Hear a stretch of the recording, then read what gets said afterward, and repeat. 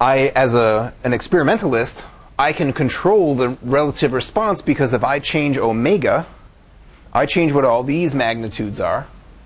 And in particular, I can change the magnitude of the real part of it. For example, let's suppose I take water. So I have some water, and then I have a particle inside it. And my particle has a permittivity that's less than the permittivity of water. But my particle has a conductivity that's greater than the conductivity of water.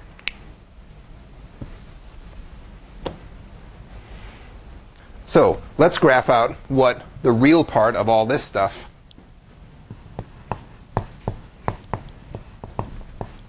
looks like as a function of omega. At low frequencies, what's the parameter that dominates? The conductivity. And I said the conductivity of my particle in this example is greater than the conductivity of water. So when that's the case, this value is going to be larger. This is going to be positive. And in the limit where omega goes to 0, it's going to be positive real. And I'll get some positive number that looks like this. When I go to really high frequencies, what's going to be dominant is going to be the permittivity. I've said the permittivity is less, and so this is going to be negative real. And then if I sweep through all the different frequencies and I look at how this graph will look like, we'll get a sigmoidal response that'll look like this.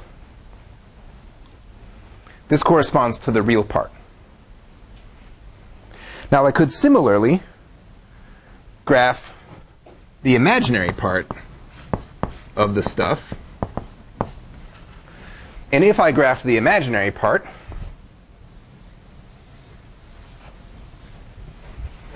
the imaginary part will look like this. At high frequency, there's no imaginary part because I said it was purely real. At low frequency, there's no imaginary part because I said it was purely real. But in the middle, I have a whole bunch of imaginary part. We call this point here the crossover frequency.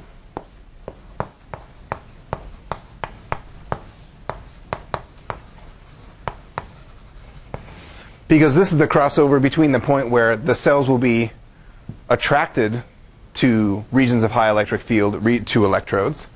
Here is where they'll be repelled from regions of high electric field, which are typically at electrodes. Yeah. Is the yellow line symmetric? I guess or is it... Meaning, will this peak magnitude be the same as this magnitude? It won't. So in the limit, this value here is given by epsilon p minus epsilon m over epsilon p plus 2 epsilon m. You are right, I meant sigma.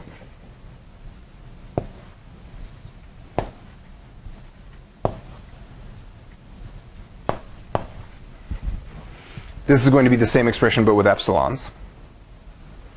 In the limit, this can be as high as 1. In the limit here, this can be as low as, or sorry, the highest this can, it's not a function of frequency. In general, the highest this can ever be is 1, when epsilon p is infinitely bigger than epsilon m, and you get epsilon p over epsilon p. The lowest it can be is minus 1/2, when epsilon p can be ignored, and you have minus epsilon m over 2 epsilon m. Okay, so we have this crossover frequency. The crossover frequency is the difference between over here where your cells or particles or whatever are going to be attracted to regions of high electric field, for example, your electrodes. Here they'll be repelled. So this is a really important spot. This is the spot where there's no dielectrophoretic force. Is it also correct to say that this is the spot where there's no dipole?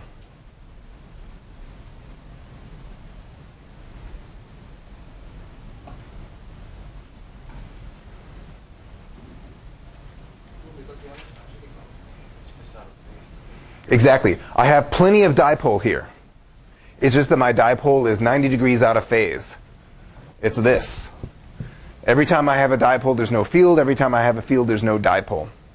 So the crossover frequency is the point where the dipole I have doesn't translate to any force because it's completely out of phase with the applied electric field. If I created a different geometry, I can make that imaginary part be the important part.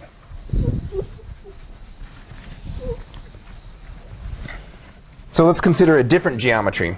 Now, rather than creating one electric field that oscillates back and forth, I'm going to make a rotating electric field.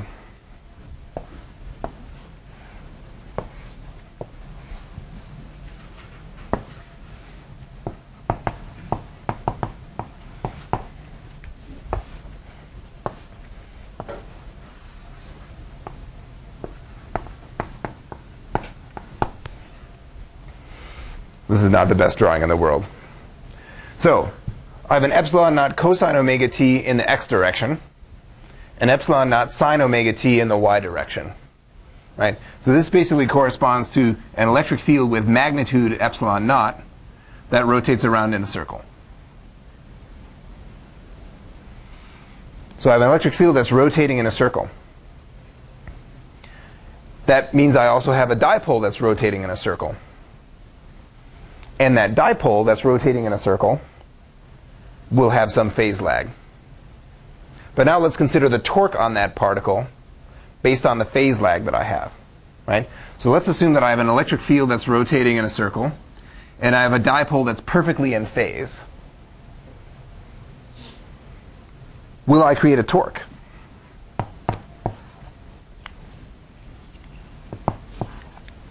So here I have an electric field pointing in this direction. Do I create a torque?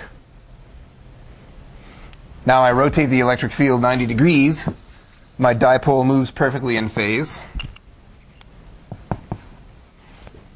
Is there a torque? Yes, no? Help me out. I have a dipole oriented in the y direction. I have an electric field oriented in the y direction. No torque. I rotate it some more. Electric field pointing in this direction. Do I have a torque? No, there's no torque. But now, so now if I have something in phase, it creates no torque. So the real part of the Clausius-Mazzari factor tells me nothing about the torque in this system.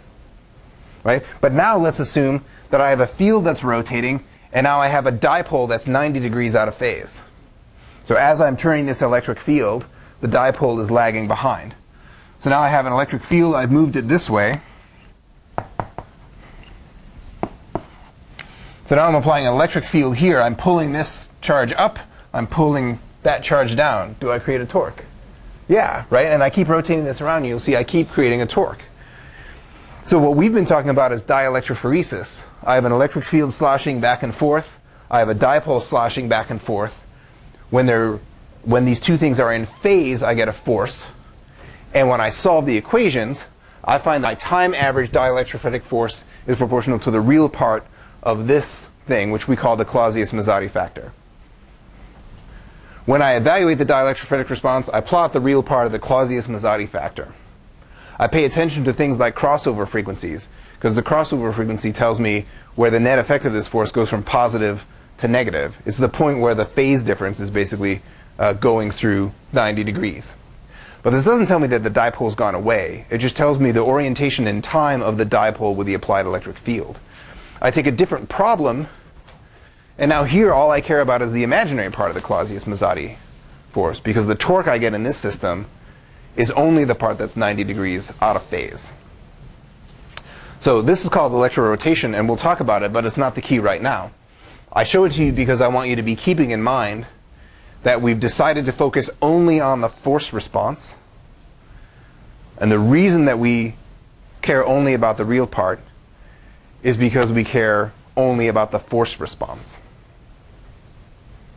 It is easy to think that we did a bunch of phasor stuff and the real part was the real thing and the imaginary part was this mathematical construct. And that sort of way of thinking about it is true for some of what we do. But when we get here, when we look at this Clausius-Mazzari factor, the real part is the part that's in phase. The imaginary part is the part that's out of phase. They're both important. They're both physical things. The real part translates to DEP. The imaginary part translates to electrorotation. If you do traveling wave dielectrophoresis, they end up both making a difference. Okay. Now, this curve, this yellow curve, is a way of showing that when we change the frequency of this system, we can change how a particle or a cell will respond. And that's cool and all. But what's even more important is the fact that a single particle has a difference in response, is the fact that different particles with slightly different material properties will have different curves. And that means that by picking my frequency, I can pick out a frequency where I can make interesting things happen. And the simplest case of this is just considering two materials with slightly different membrane capacitances.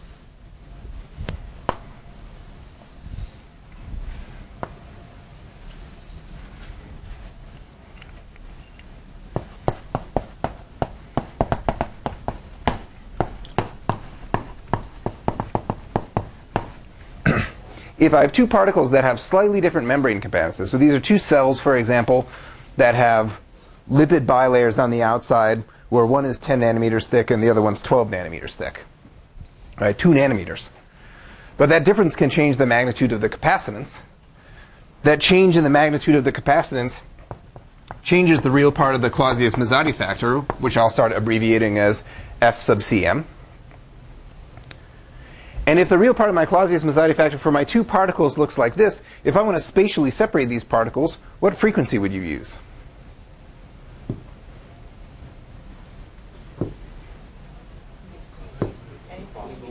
Anything in between, right? If I go here,